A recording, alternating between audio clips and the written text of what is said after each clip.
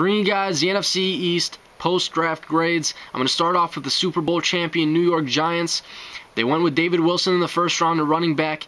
David Wilson was maybe the fourth or fifth best running back, in my opinion, in this draft. And I did not have him as a first-round draft prospect. But ultimately, the Giants took a shot on him. He was the third running back off the board. I believe the pick does make sense. Brandon Jacobs made his departure to the 49ers. They needed a second running back behind Ahmad Bradshaw. They're going to have that 1-2 punch now for Eli Manning to hand the ball off to. So the pick makes sense. I like it. Ruben Randle in the second round. I thought he could go as high as the top of the second round to the Colts or the Rams. I know they needed wide receiver help, but he fell to the Giants late in the second. I like the pick. Mario Manningham made his departure. Ruben Randle will fit in perfectly in that offense, and he will be the number 3 wide receiver on the roster behind Victor Cruz and Hakeem Nicks. Third round pick for the Giants, Jaron Hosley, the cornerback. Aaron Ross made his departure to the Jaguars. They needed more cornerback depth on the roster, so that pick makes sense. Adrian Robinson, the tight end, in the 4th round. That pick makes sense because they need tight end depth. Jacob Ballard was their tight end this last season. He's a free agent, and he's going to need season-ending surgery. So he's not going to play for any team in the 2012 season. They needed tight end depth. Then they finished off their draft with a couple of offensive linemen and a defensive tackle in the 7th round. I believe overall, I know they filled needs. I'm not giving the Giants an A because it was not a spectacular draft, but I will give them a solid B. Some of the guys, I believe they reached a little bit on David Wilson, but in my opinion, it was a good draft, not a great one. For the New York Giants, I'll give them a B. Let's hit on the Dallas Cowboys. Dallas Cowboys went with Morris Claiborne in the first. They traded from 14 to 6 up with the Rams to grab him. And then after that, I know they addressed more defense and offense. They went defensive end in Tyrone Crawford, outside linebacker in Kyle Wilber. And then they went defensive back, wide receiver, tight end, inside linebacker. That's how they went. Overall, I did not see too many eye-popping picks besides Morris Claiborne. I believe Morris Claiborne will fit right into that defense. And actually, putting their draft a little bit aside here, since they did draft Morris Claiborne, they're going to have him on one side. They're going to have Brandon Carr on the other side.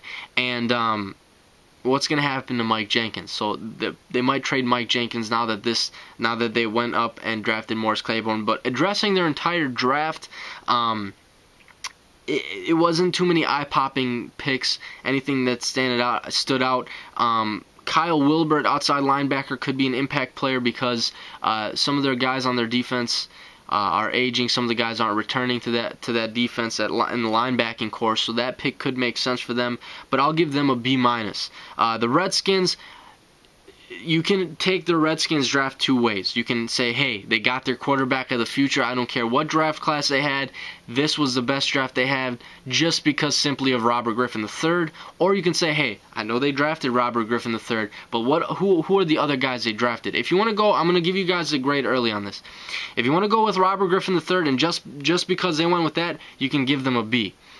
If you want to look at all the other guys that they drafted, like Josh Larabius, the offensive guard, you're protecting your investment in Robert Griffin III. But that's about all they really did. You went with Kirk Cousins, another quarterback. That's causing controversy. I'm not going to hit on that right now. There's no time. That caused controversy. Keenan Robinson is probably the only other guy that made sense because some of their guys in like London Fletcher, some other guys are aging in their linebacking core. I know they have Kerrigan, who they just drafted last year, but they had another offensive guard, a running back, an offensive tackle, and a couple defensive backs. Free agency was their bright spot, not the draft, I believe, in this year, except for, like I mentioned, Robert Griffin III. So I'd give them a C+. The winners of this NFC East was the Philadelphia Eagles. I give them a solid A. They filled in so many needs on defense. It was incredible. Fletcher Cox, he fills in that defensive tackle in the middle. Michael Kendricks at inside linebacker. That was a true hole they had. They could not find that inside linebacker spot all last season. They were getting run on play after play. Last season. Then you had Vinny Curry, defensive end. That was a solid pick. Nick Foles at quarterback. He could be the backup for Mike Vick this year. Brandon Boykin, I was so impressed with Brandon Boykin watching tape on him. I wanted him as a Green Bay Packer, but that didn't happen. The Eagles went with Brandon Boykin. He does everything. Watch tape on Boykin. I loved that pick. Then you had a couple guys that'll fill in with depth, being Dennis Kelly, the offensive tackle, Marvin McNutto, another wide receiver who could be like a fourth or fifth number 4 or 5 wide receiver on that roster, and then they went offensive guard and running back. Overall, I believe the Eagles had the best draft in the East. I really loved their draft.